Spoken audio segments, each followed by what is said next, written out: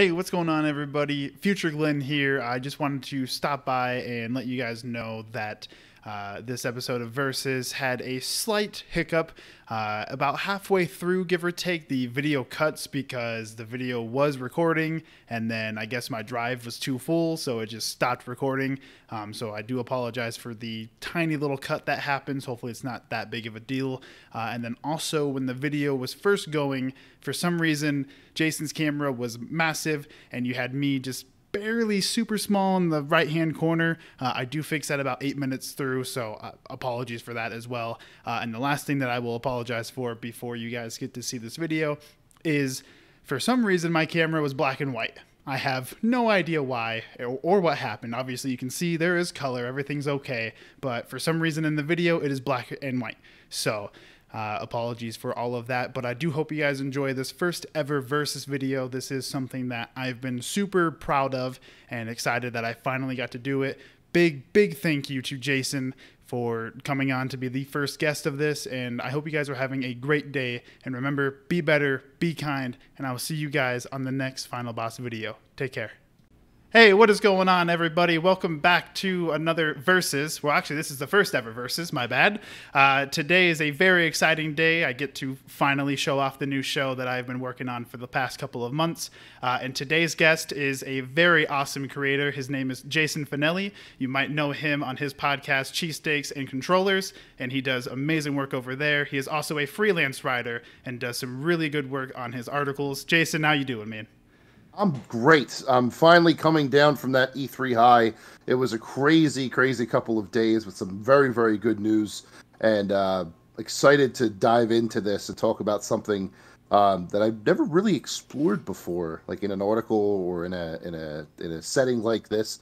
It was cool to go back through my mind at all the different games that I've played to pick this list. I'm very excited. Yeah, sweet. Yeah, I'm very excited to hear what your favorite boss fights are. And of course, if anyone doesn't know what this show is, it is going to be me. Unfortunately, you got to deal with me for more shows on the channel, talking to some awesome content creators about what their favorite boss fights are in video games. I figured it'd be a cool, unique way to kind of get to know a content creator and talk about something a little bit different. So very excited to see what today is going to bring us. So. And then yeah. I did talk to Jason briefly about what we should do before jumping straight into the boss fights. E3 was just last week or 2 weeks ago, and I figured that we would kind of talk about E3, what our favorite games that we got to see during that little fun week that we had. So any takeaways from E3 that you have?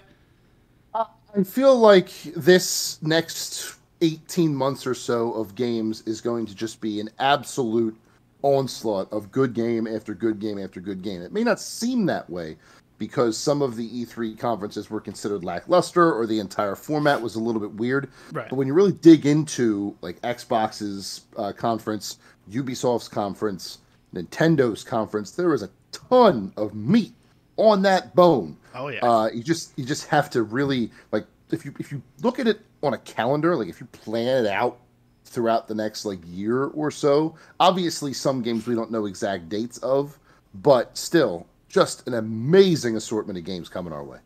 Yes, yeah, that is very true. E3 was obviously a little bit different this year, but overall, we got some very exciting announcements. My favorite of of E3 would probably be Replaced, that was shown at the Xbox showcase. That game looks like a ton of fun. Obviously, I do like some FromSoft games, so Elden Ring finally getting that release date at Summer's Game Fest was very huge. And big time. Death Stranding Director's Cut, really didn't think that was ever going to happen, and I freaked out big time for that. So I actually have not played Death Stranding yet, so okay. The fact that I'll be able to play it on PS5 in this Director's Cut is cool. I own it, right? So you would think, but it's one of those games where you pick up cheap in a sale, and then all it does is decorate your shelf. As you said. Although my games are on my shelf right now, so that was the case. But yeah, I do want to play it because I love Kojima. I'm a big Metal Gear fan, always have been. I do kind of go back in Police Notes a little bit, and Zone of the Enders. I'm sort of. I like the PS3 remakes or remasters that they did. Right. But Metal Gear is a formative series in my life. In fact, I think we're going to talk about it in a little while. Sweet. Yeah, definitely excited to play some Death Stranding. Yeah, for sure. Yeah. But as for my favorite E3 announcements, Metroid Dread absolutely comes to mind. Yes. To not only acknowledge that Prime 4 is still in development, which is something that we have wanted since it was first announced at E3 18, Yep. 3 years ago, and then say, yeah, but here's this other thing, and then you give us something that's been rumored for even longer, Metroid Dread, referenced in Metroid Prime 3, I believe it was, Something maybe like even that. earlier than that. Awesome. Just a really, really cool surprise. Along with like Advance Wars 1 and 2 coming back. I never thought we'd see Advance Wars again, probably because the Game Boy Advance no longer exists, and Days of Ruin on the DS we don't talk about. But to see 1 and 2 make a return in that awesome style, very, very cool. And then over on Xbox's side, I'm with you on Replaced. I'm with. I also liked Somerville. Yes, Somerville was great. That which looked like basically a quiet place, the game, and you don't have to be quiet. Yep. That sort of thing. That was really, really cool. Starfield. I'm not a huge Bethesda Game Studios guy. I like their games, but they're the kind of games that I don't really finish. Like, it never hooks me to the very end. Those games like Elder Scrolls and Fallout. Right. But I'm a big space guy. Like, right. Mass Effect is up there in one of my top series of all time, too. So I think Starfield may be able to get me over that hump. Like, I loved Outer Worlds. Yeah, Outer Worlds was great. Big fan of Outer Worlds. So if Starfield can give me that sort of experience, it'll be less humor, I'm assuming, because that's how Bethesda makes their games. Right. But I dig that very much as well. Yeah, actually, I played through Mass Effect for the first time with the Legendary Edition coming out. Welcome to the club. Yeah. Welcome, all three of them. Yeah, I finished 1 within like 8 hours. I kind of rushed through that because I was told it's it's not the best, but it's still worth playing. 2 took my time with. I think I did almost everything I could in that game, cool. And then 3 I'm about halfway through that now, so I'm making my way through that one at the moment. But that's cool. So you're not finished 3 yet. Not yet. You've probably heard a lot of teeth gnashing about the finale of Mass Effect 3. Just go into it with an open mind and, without a torch lit next to you. Right. And I think if you let it happen, especially now that the extended cut, when it first came out, a lot of people, it was a little too avant-garde, a little too not obvious what they were trying to do. With the extended cut, and they added more information based on the ending that you gave yourself, I feel like it's a little more fleshed out, a little more easy to understand, and a little more appreciated with that extra information. Right. Yeah, that's what I was told by one of my friends, because we were talking about Mass Effect 3, and he was like, hey, man, like, I know you've heard over the years that 3's ending isn't the best, but don't pay attention to other people's ending. Just get your ending, and that is your story. So I'm looking forward to agree. it. Yeah, it's awesome. It's awesome.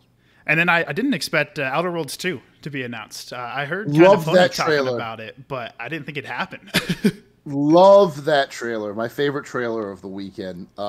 Just the completely sarcastic tone where they have to sweep over the epic shot of the world, and all we have is a logo. Oh man, I was dying. That was good. That was a great time. I'm glad that they threw that in, knowing that they are a video game. So that part was really cool. Yes, that's it. We're a video game. That's all we know. Right.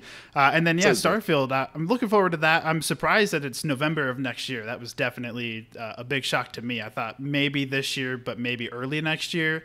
And I'm the same way. I'm not super big on Bethesda games. My biggest issue with their games were their engine. But, I mean, $7.5 billion. I hope Xbox has a plan to help them with that new engine. So Yeah, that's a nice influx of cash to get that engine going. So, right. If the trailer that they showed is actually alpha and engine footage, and we start to see gameplay that looks like that, I will be confident.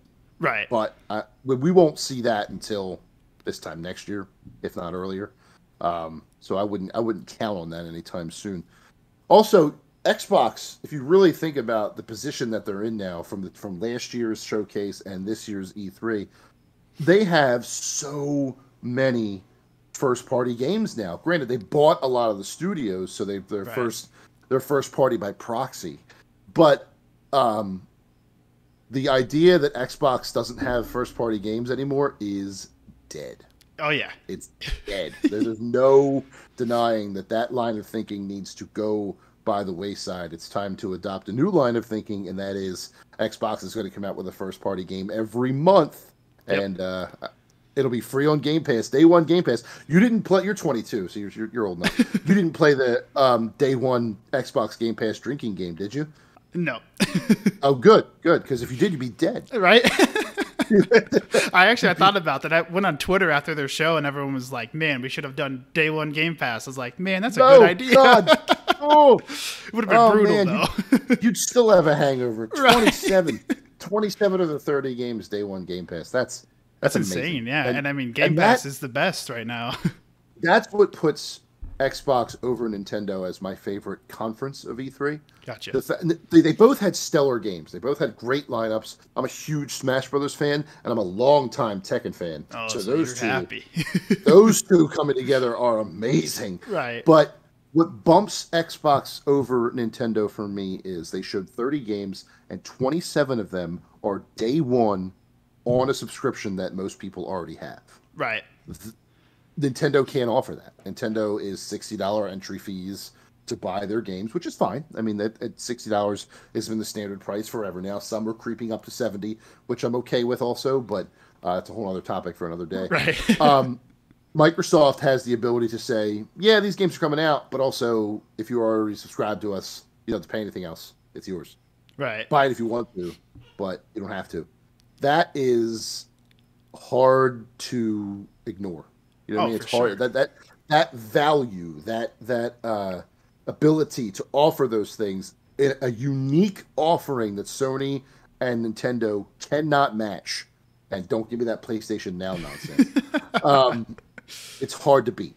It's really hard to top, and that's what puts Xbox slightly over Nintendo for me as the best show of E3 2021. Yeah, absolutely. I mean, Game Pass has definitely shown us that it's here and it's here to stay, and that it is the best service in gaming at the moment. I mean, you know, PlayStation has their PS Now, but it's not nearly as good as what Xbox Game Pass is. I mean, it's just not. And I hope for the future that maybe Sony has something that they're working on, but I don't know if they do. I feel like they're kind of like Nintendo, where they take pride in their exclusives and that they don't want to have a Game Pass, which is unfortunate, but I get it. It's a business, and that's how it works. So, but granted, their exclusives are great. Oh yeah, they are top tier games. But what PlayStation fails to realize is they could beat Xbox Game Pass the first day they announce a similar subscription service, and all they have to say is PlayStation 1 through PlayStation 5. Oh yeah, that's would be it. Huge. All that legacy in one drop. People Game Pass would be scrambling to do something, and they just don't see it. They don't see the merit in it. I think subscription-based services like that are a very Western train of thought, like your Netflixes, your Disney Pluses, your Xbox Game Passes. Sony sees subscriptions for online, PlayStation Plus, and they see a separate streaming service in PlayStation Now, but they're not the same. Right. As Game Pass. Even if they bundle them together, they're not the same as Game Pass. Yeah, no, absolutely not. That is the until Sony, and I stress Sony because I don't think Nintendo would ever do this. Oh, I don't think so either. Even less so than Sony. But if they were to adopt this sort of service and cultivate it into something that's their own and using their back library as a cornerstone, I feel like it could be a huge competitor very quickly. Yeah, definitely. I mean, especially with that PS1 through 5. I mean, that'd be huge for PlayStation users. Like, people have been wanting backwards compatibility forever now, and if they were able to access it through like $15 a month, they would jump on it immediately. Yeah, and if you think third parties wouldn't jump on that too, like they've jumped on Xbox Game Pass, you're fooling yourself. Yep. Square would put every Final Fantasy on that service day one. Oh, absolutely. Yes, day they would. One. And they're remastered, their original states. They'd have Bandai Namco would bring in all the Tekken games. You'd have all the first-party PlayStation games. Crash Bandicoot from Activision would be on there. Even your weird, obscure PlayStation 1, PlayStation 2 games that nobody hears of anymore, like Croc, Legend of the Gobbos, and weird nonsense like that. You could do anything you wanted. They just won't do it. Yeah, it's unfortunate. I'm hopeful that maybe someday PlayStation will finally figure that out, just like Yeah, Xbox finally figured out, hey, people want this. I mean, now look at it. I mean, it's everyone is talking about Game Pass in the gaming space. Like every single tweet I see nowadays about Xbox is about Game Pass, and that's huge for them. that's true.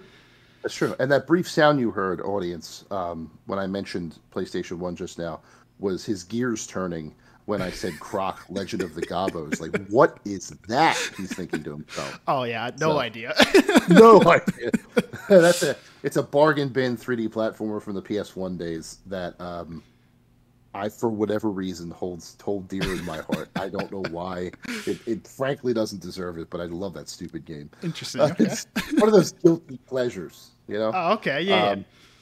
That would be an interesting list for a future video, by the way. Not necessarily with me, but like like games people wouldn't expect you to think of so highly than you do. Like that Croc is an example for me, and another one is the board game Clue.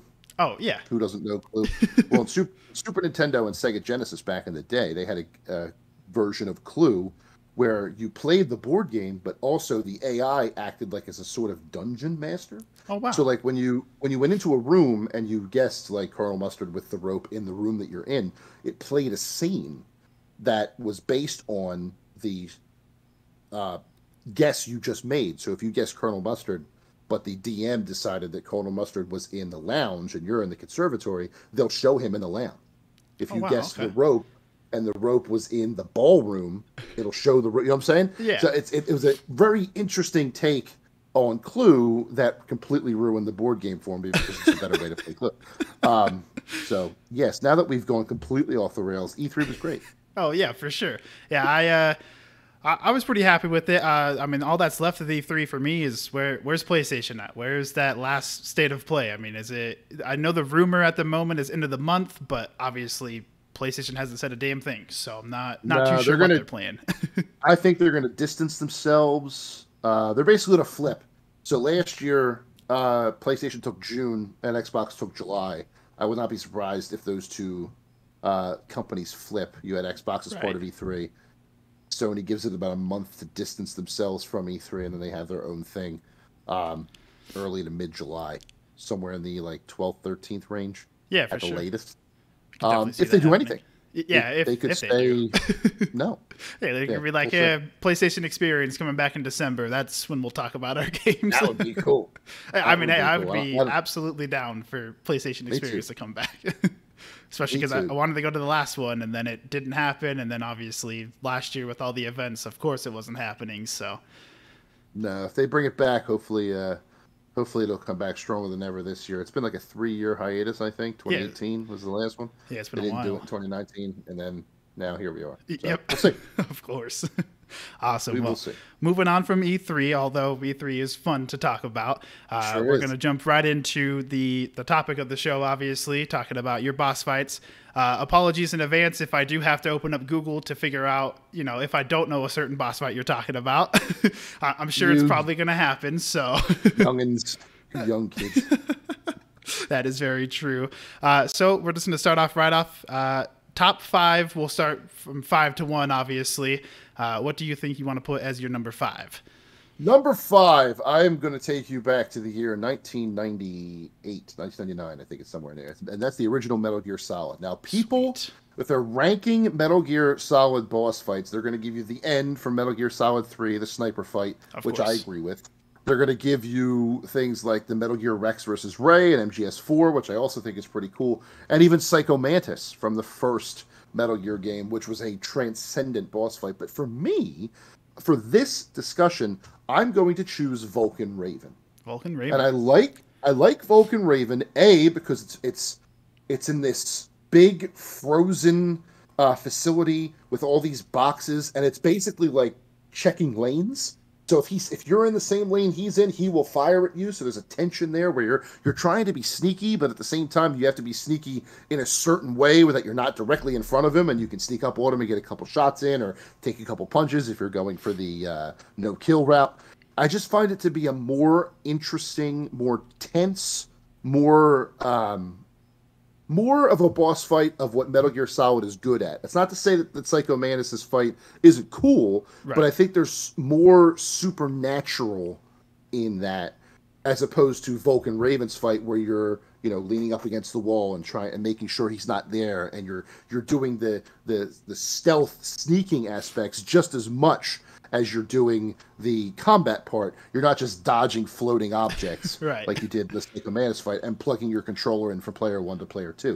Those things were cool, but for me, Vulcan Raven edges just a little bit over Psycho Mantis for that reason, and also because I'm kind of lumping in the tank fight. Fighting a tank is just cool. Oh, for sure. You know what I mean? Yeah. And throwing the grenades into the top bay and having the thing blow up. That's really, really awesome.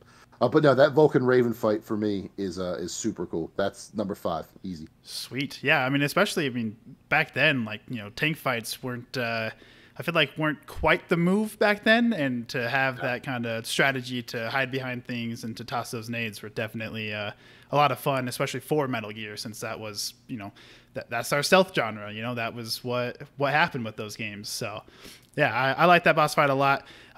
It's up there for me as well. I think, I don't know if it's in my top 5, but it is a good boss fight for sure, and I do agree with putting that up there. So that is definitely a good one. So it's definitely the combat for you that you like that boss fight. Yeah. I think when you think of Metal Gear Solid, you think of espionage, you think of stealth, you think of tactics. You don't necessarily think of just like, dodging supernatural beings. So Yeah. Vulcan Raven is a more pure Metal Gear boss fight. That's not to say that Psycho Mantis isn't awesome. It is. Right. It's just Vulcan Raven is the one for me. Awesome. Sweet. All right. Jumping into number 4 for you. Ooh, number 4. Now I have to organize these in my head. I did say that I forgot to write these down, but I do remember them. They're all in here. I just need to figure out. I didn't rank them was the problem. Gotcha. Okay. I'm trying to think. I'm trying to quickly rank them in my head right now, and I think I have it. I think I have it now. Yeah. So number 4, I'm taking you back even earlier to the Super Nintendo days. Oh, here we go. I am a huge fan. One of my top games of all time, if we did that list, of Super Mario RPG, Legend of the Seven Stars. Huge fan of that game. And there are a ton of good boss fights that I could pick here. I could pick Bellome, the big dog monster thing with the long tail. I could pick Booster in his tower, although there's a way to avoid that boss fight, so some people might have never even fought it. Krako in the very beginning is cool, but for me, it's actually the hidden boss fight in Super Mario RPG. Culex in Monstro Town, where if you get a certain key and you open a certain door, you can fight an actual boss from Final Fantasy in a cool Square Nintendo crossover. Wow, it plays the Final Fantasy boss fight music. It plays the Final Fantasy victory theme. If you win, you get a special item. If you win, there's a cutscene where it's with some dialogue where it's quick. It's really anticlimactic, but he talks to you, you fight him, he talks to you again, he goes away.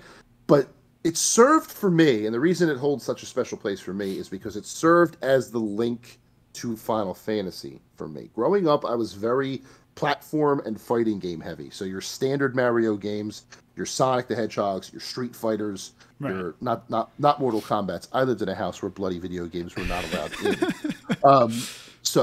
Mortal Kombat came later, Right. but I didn't really have that RPG experience because, I was a dumb, stupid kid with an attention span of a wet noodle, and those kind of games just weren't for me yet. Mario RPG changed me on the format by bringing Super Mario into that JRPG turn-based structure, and then Culex brought me into Final Fantasy. Like, oh, wow. What is this guy? Why does he look like this? Why is his music What is so happening? good? Why is his music so great?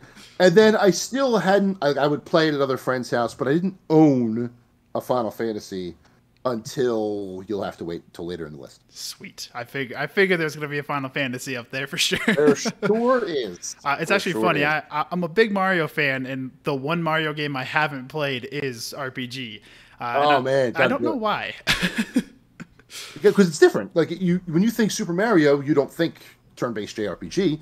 Right. Unless you're thinking Paper Mario. Super Mario is Odyssey, is 64, is all the games in the 3D All-Stars, or the 1985 originals. It's not a weird turn-based RPG where you fight with Bowser and Toadstool uses a frying pan. It's just that's not what you think of. So I understand that. If you like JRPGs, then I suggest that heavily. I can't suggest it enough. Right.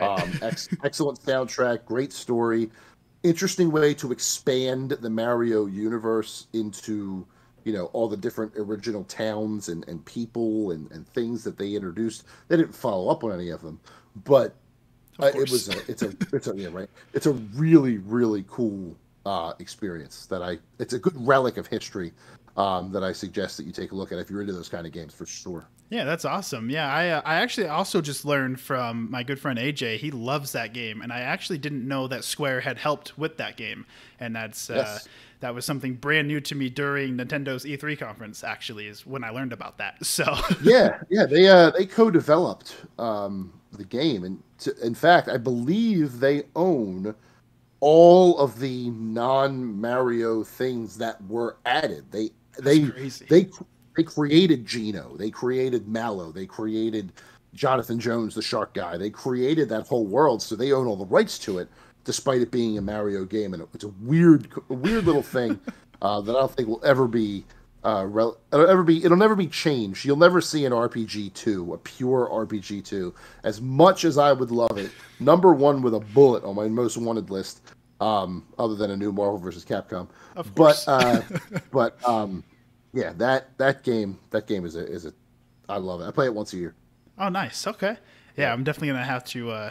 After hearing you talk about it, I think I might have to finally channel it in and sit down. I'm not the biggest JRPG fan because as a child as well, I was very into just first-person shooters, and I wanted nothing else. And turn-based games were just not it for me. But as I've gotten older, and I've branched out of that comfort zone, and I've started playing things that I've never played. Like I played Nier Automata when that game came out, and I honestly never thought I'd ever play that game before. And then Final Fantasy VII Remake, actually, I played the demo when that came out, and then played a little bit of it when the game actually came out. So slowly branching out of that shell and trying to try new games. So I definitely will have to add that one to the list.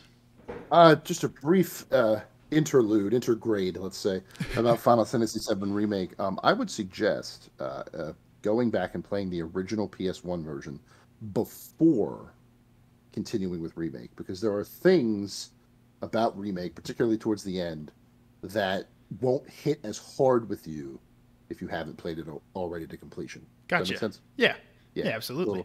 Little suggestion for me to you. Sweet. But yeah, that Remake is awesome. I just finished the intermission, the Yuffie mission Nice. last night. Oh, wow. Reviewing that for MMORPG.com. Look for that tomorrow. Awesome. I'll be on the lookout for that. But yeah, so definitely check out Final Fantasy VII before continuing with Remake. Sweet. I will have to add that one to the list as well with Super Mario RPG. Ever growing. Right. The backlog list just never stops. Oh, it never does. It never does for any of us. Awesome. Sweet. We'll go ahead and jump into number 3 for you. Number 3. All right. So now we're going to talk about fighting games. My favorite genre has been my favorite genre my entire life. Grew up on Street Fighter 2 on the Super Nintendo. Yes. And just went from there.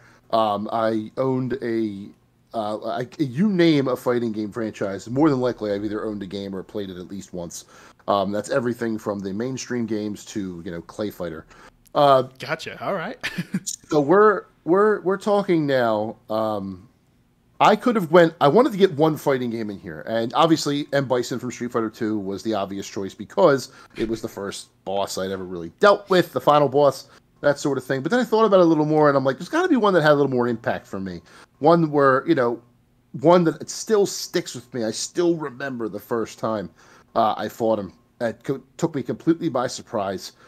So I am going a little further in the fighting game timeline.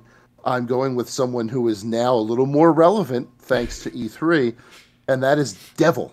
Devil Kazuya, specifically from Tekken 2. Awesome. Tekken 2 was the first fighting game I got really good at. Like, really went in and labbed in the training mode, did combos over and over again. I still know King's 10-hit combo 5 by memory, which he still has, thank God, so I can still use it in Tekken 7. I still know it by memory today because of all of the training. all the training I did with him in Tekken 2. That's awesome. So playing through that that game, the arcade mode for the first time with no knowledge of Tekken 1. I played a little bit of Tekken 1 in the arcades, but Tekken 2 I got into and then brought it home on PlayStation. I believe I bought it with birthday money, if I recall, that year. I don't remember. But all of us playing through that. it. Oh yeah, at least one, right? But like I played through it and I'm kicking butt and I'm doing great. I get to Kazuya in his little purple suit, thinks he's all cool, and I'm like, no, you ain't gonna beat me. And I beat him, stage 9. I'm like, all right, I beat this boss. Let's see the ending. And then you see versus Devil, and there's this red screen with a black face and red eyes, and it switches to the stage, and this purple monstrosity with big wings and horns rises from this crouching position. You hear this slight tinge of strings in the music. The music never really picks up. It's always very melancholy, very moody, very atmospheric, and you're fighting this devil in a room of mirrors where you just, oh man. Can you tell that it's like burned into my soul for the rest of my life? Oh, absolutely. Such a cool boss fight. And I don't really think Tekken as a series has matched that with their bosses. They got close a couple of times. I don't think True Ogre does it for me. I like Unknown from the Tag Tournament 1 and 2 games. Tekken 4, I completely missed. In every fighting game franchise, I have a blind spot. Tekken 4 is mine for Tekken. Street Fighter 3, Third Strike is my Street Fighter 1, which is embarrassing. But I've since fixed that. Tekken 5 had I don't even remember Tekken 5's boss. So next, Tekken 6 had the big dragon Azazel. Like the hell? Oh, Tekken 5 was Jinpachi Machine, right. which was all right. Tekken 6 had Azazel, which Tekken 7 was, I think there is no real boss, is there, in the arcade modes? It's just it's the female Mishima with the tiger, whose name now eludes me. Kasumi? No, that's not right. I don't know. I don't but her demon form, which is cool too. No final boss in Tekken has gotten to Devil in Tekken 2 for me. Yeah, Devil's sweet. That I could talk about it all day. So, yeah, Devil. Awesome. So yes, Devil is a very cool boss for sure. It is very unique to a fighting game to have a boss fight to that degree where you're fighting mirrors of different kinds of devils. So it is very, very cool to see what Tekken did with Tekken 2. So yeah, and to have a boss fight after a boss fight, like you think it's over, and then I love that. I love that sleight of hand. Very, very cool. Yeah, those are always the best. So all right, now we'll go ahead and jump into number 2, coming down close to number 1. Yes, almost there. Number 2, I'm finally going to bring you into the modern age of video games. Yes. Sorry it took this long, but here we are in the year 2018, and I'm actually grouping 2 boss fights together because in the same game because they're very similar. But I can't rank one without the other because they're both great in their own unique ways. Gotcha. And that is Baldur, the Stranger from God of War. Oh, yes. 2018. Yes. Amazing boss fights. Yep. The Stranger, the first one, is the best superhero boss fight I've ever played in a video game. Absolutely. And not knowing who that is, just some random dude shows up and starts punching me in the face, and the whole thing that happened, so awesome. And then to do it again later on with the giant. The resurrected giant also in the mix, and Freya being like, "No, don't kill him," and I'm like, "Oh, I'm going to kill him!" Yep, and because he's messing with me, and then just the way that whole thing ended with Atreus hitting that shot with the one that he just happened to have because he used it earlier. Just such impeccable writing. Both of those fights are such wonderful storytelling. A fitting end to an amazing game. I was a fan of the original God of War games. Like I liked them. They're over the top action. They're machismo, that sort of thing. It was good mindless fun. God of War 2018 completely metamorphed that franchise for me. Oh, absolutely. It's now an all timer. Yep. Because of writing like that, the things that you did, and those two epic boss fights. Now, some people who play the game might say Sigrun, the leader of the Valkyries. Well, I didn't beat her, so I can't say that. Same. Because I am a dad and I don't have that much time. So I don't have any excuses. I just didn't beat it. I think I beat one Valkyrie and I was like, this is not happening. Yep. I know my limits and this is not going to work for me. But yeah, the Baldur Stranger fights, both of them, just awesome stuff. Oh, absolutely. Yeah, I remember picking up that game and playing it on release night and just seeing the stranger come in and you're just fully focused and engaged into what that cutscene is all about. And then it transforms into just a superhero fight. And it is insane. I mean, my jaw was just dropped the entire time. And it just... Yep. It just felt so good. The sound design was incredible during the fight. You can hear when you break through the house, you can hear everything just kind of breaking around you. It's super well done. And I'm in the same boat. I mean, God of War 1, 2, and 3 are good games, but I was never fully invested into Kratos or even into those worlds. I mean, I really enjoyed them, but I wasn't over the top, fandom like everyone else. And then playing 2018, I was like, wow, like this is storytelling at some of its finest. I mean, 2018 gave us a lot of great games, but that game specifically just stands out to me a lot. In a game full of jaw drops, yep. I think The Stranger is the first. It's the first one, so it's the best one. It's the one you think about. Obviously, there are some things that happened before that are cool, but when that, oh man, I'll never forget that feeling. And I hope that Ragnarok gives me a similar one or whatever it's called. They better keep the name Ragnarok. I mean, I know they haven't said that that's what the title is, but you can't tell us Ragnarok is coming and then that not to be the title. I mean, it's too good. The only way that they can't call it Ragnarok is if they're going to stretch it into a trilogy and the second game doesn't have Ragnarok. That's true. Like if it's just the end of Fimbulwinter and there's only a week or whatever till Ragnarok happens, you can't call it Ragnarok if it's not there. Right. Pre-Ragnarok or something like that. That would be incredible. But yeah, Ragnarok obviously is the most fitting name if that's what happens. Yeah. I need that game to blow me away like the first one did. I need it. It's so good.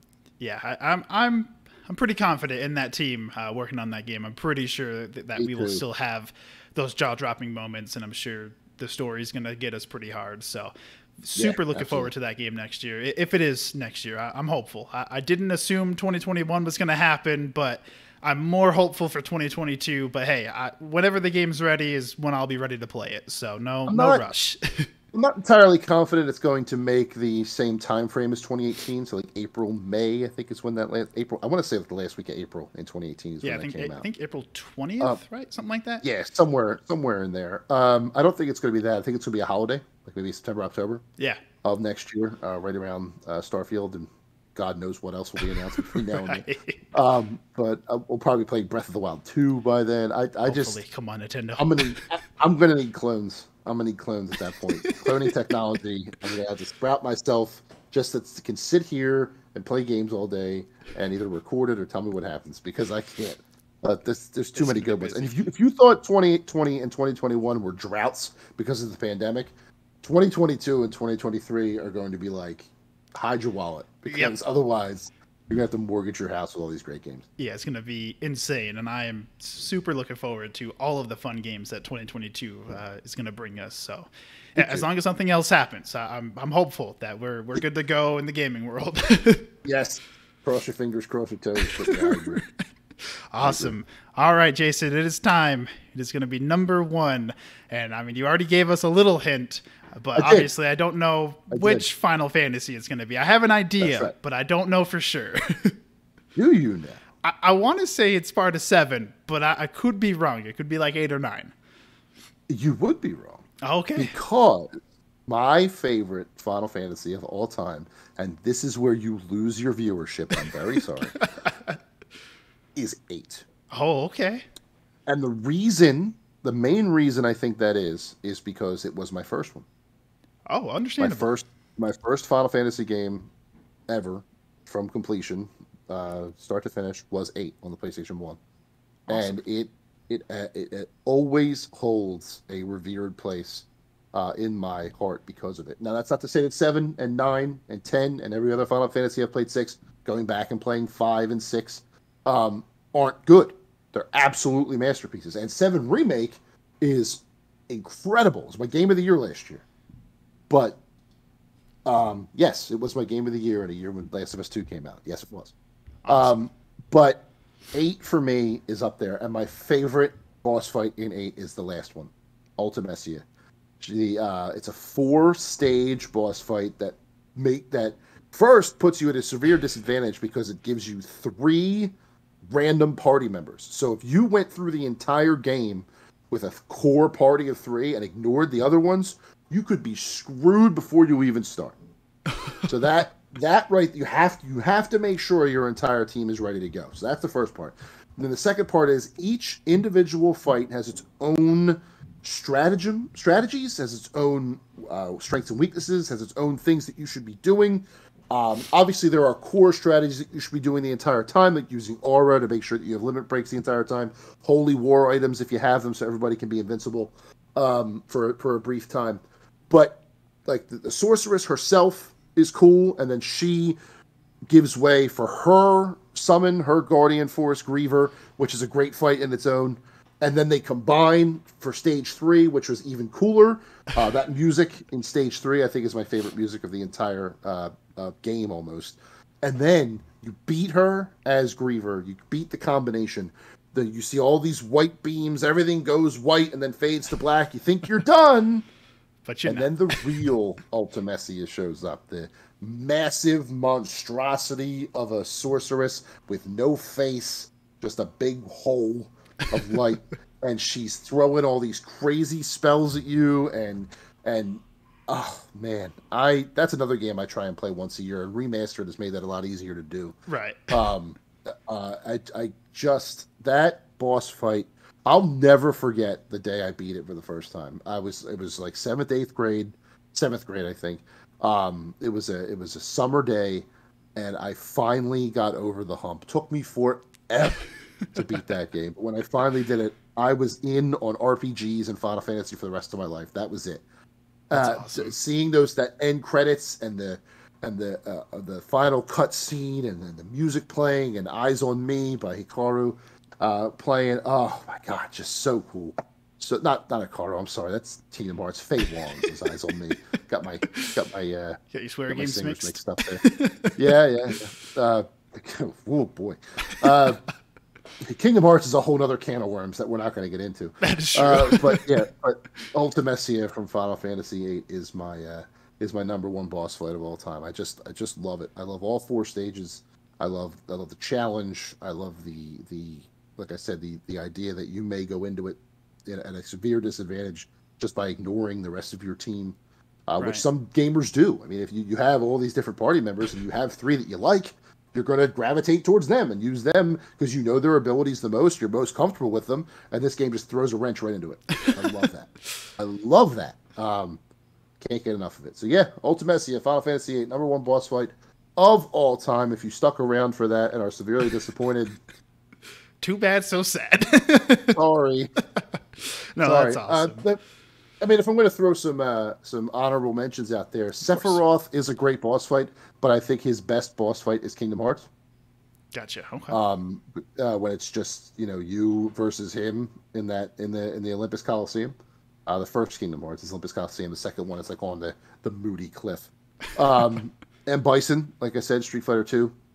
That's a classic boss fight for me. And then Akuma in Super Turbo. If we're going to get into that, and then I think the Smash Brothers boss fights, Master Hand, Ooh. Super Smash Brothers, yes. was one where I was like, whoa, I'm fighting Mario's glove, and then I realized no, that's not what it is. When you realize what it is, the hand of the creator of the game, or in the original story, Super Smash Brothers 64, all of the characters were toys, and the final boss was just the kid's hand in a glove doing all the things. Yep. That game's all about it. The first game was all about imagination. Second game, not after that, not so much. Nintendo. That was Nintendo, exactly. That was a cool little like Nintendo. What are you thinking? But I like it sort of moment. Yeah, for sure. Yeah, Now, I don't want to hoggle. I don't want to hoggle the limelight here. Give me one. I know you're not going to do all 5 boss fights, but give me one. Uh, okay. I don't know where I would rank it, but because of Death Stranding, that game. So it came out in November of 2019. I played it for quite a bit. Yeah, definitely. Oh, yeah, you haven't played it. That is true. Thank you. Yeah, you haven't played it yet. I'll just remember that. Death Stranding boss fight, really good. Yes, yeah, okay. Moving on from that. Oh, what do I want to put up there then? Damn, I forgot you haven't played that one. Oh. Okay, I guess I'll go into 2018 as well. Something that definitely stood out to me, which is kind of corny, but I'm a big Spider-Man fan. He is my favorite Marvel character. Insomniac Games, God, they are crushing it right now with Ratchet and Clank right now, and then obviously Spider-Man Miles Morales, and then what I'm going to talk about, Spider-Man 2018. Spoilers for this game in case anyone hasn't played them, and I guess spoilers for all the other games that Jason talked about. That's another reason why I went retro, because I was afraid that, if I had mentioned something from last year, like the final boss in Ori, the Will of the Wisps, is amazing, right? And that ending will make you cry. But I didn't want to get into too many, too recent games because people will be throwing stones at me. Right. Hopefully no stones thrown at me for Spider-Man. If you don't want to hear about it, you could just mute it and then, hopefully come back in like 2 minutes when I'm done talking about it. I will go ahead and throw in the final boss for Spider-Man 2018. You've played it, yes? Yes. Okay. That is going to be Doc Ock. Everything leading up to that fight, when you first start up the game and you get that phone call of, "Hey Peter, you're late for work," and you hear that voice and you're thinking, "Oh my God, is that Octavius?" Like, because they hadn't confirmed who the last Sinister Six was going to be. They never said who the actual final boss was up until you played the game.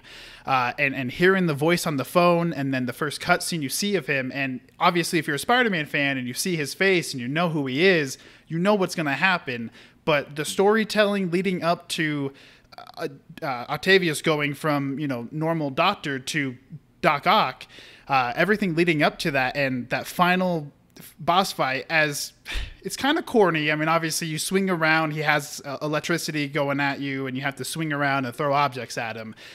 Specifically, what that boss fight does for me is when you're on the side of the building and you're fighting him on the side, and it looks like a normal boss fight. You're standing up, you're fighting him, but in reality, you're leaning on a building. And then once you finally beat him, the dialogue and the cutscene that follows after that of just super, like, it hits you in the heart if you care about those characters like I do. And I would definitely throw that up there. I think that's probably in the top 5 for sure. That is a good one. That game is so good, man. Oh, it's incredible. What a great game. What a great experience. And again, as you said, Insomniac just can do no wrong right now. I'd say they couldn't do any wrong since 2014 from Sunset Overdrive. Yes. But that game was awesome. I'm kind of hoping that the teases in Ratchet and Clank might mean that it comes back.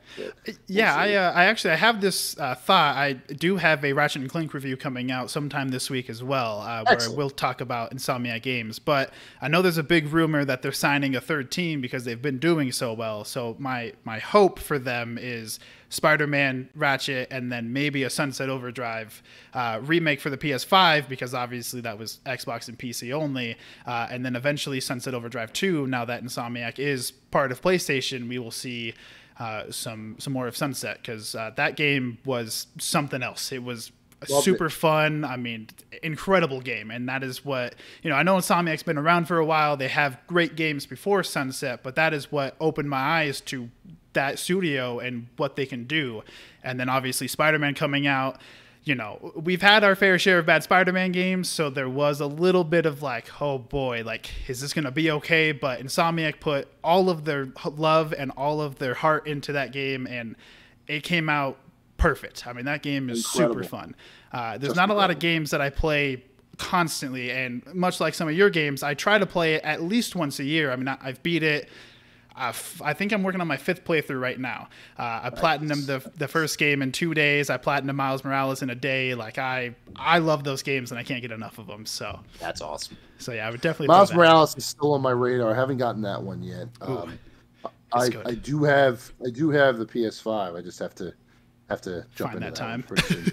Yeah, find the time. Yeah, That's it. Yeah, but it happens. You know, you get busy working on shows, working on writing for Dad. things. Being a Dad dad things. is a big responsibility. So, and that will always come first. I'm slowly getting them into gaming as well, but they're still very young, 5 and 2. So but we're in the Mario stage now. Sweet. We're not in the Spider-Man stage. Yeah, that's how I am with. I have a couple of nephews and a niece, and I'm trying to slowly get them into games. They like watching games like on YouTube and stuff. They are one's turning 4 next month, so they are slowly learning about games. But I'm trying to like pass them a controller and make them learn some things. So There it is. Hey, that's what you got to do. Oh yeah, for sure. Well, thank you, Jason. This was a ton of fun. I enjoyed listening to all of your boss fights, and I'm sure people will hear more of mine as more of these start to come out. I'm sure I'll give one per episode. That way we can kind of sprinkle them in. That won't be too bad of an idea for sure. So thank you for that. Before we head out of here, where can the people find you? Yes, so I am on Twitter at Big Man Fanelli. That's BIGMANFANELLI. If you want a quick reference to my work, there's a great website called Muck Rack, which is like it takes journalists and aggregates all their articles, so you can find me there. Cheesesteaks and Controllers, my weekly podcast on all things gaming and esports, which I do in affiliation with a local Philadelphia radio station, Fox Sports Radio 102.5 FM, 1480 AM. That goes live every Friday on iHeartRadio and Apple Podcasts, and then every Saturday at 4 o'clock in the afternoon Eastern Time, live on air. We are talking video games and esports for an hour on Philadelphia Sports Radio once a week, and it still blows my mind to say that out loud. That's awesome. Yeah, so you can check me out there if you want to check my podcast out there. Episode number 53 coming up this. Right, 53? Yeah, that sounds right. Up this week. But then, yeah, Twitter, Big Man Fidelli. If you want to see my musings on games, esports, wrestling, children, or whatever I'm thinking of in that particular moment, that's where I spend most of my social media time. So feel free to hit me up. Please give me a follow, and please give this guy, I hope the camera's over there when this is edited, a follow too, because he's doing great work. Awesome. Well, thank you so much, Jason. If anyone didn't catch all of that, it is in the description down below. I will have his Twitter. I will have his podcast. I will have everything listed down there. So please make sure to check him out. And I will see you guys on the next Versus episode, which is hopefully very soon. And remember to be better and be kind. And I will see you guys another day. Have a great day, everybody.